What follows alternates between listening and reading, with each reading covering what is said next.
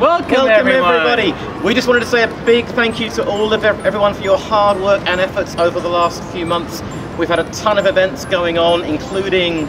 We had our second annual walkathon. It was a great event. It was a bit cool, but it was sunny. We had a lot of parents come out.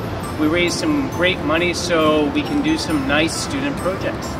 We had an incredible celebration of the arts very recently. Lots and lots of students performing, dancing, singing, some amazing artwork.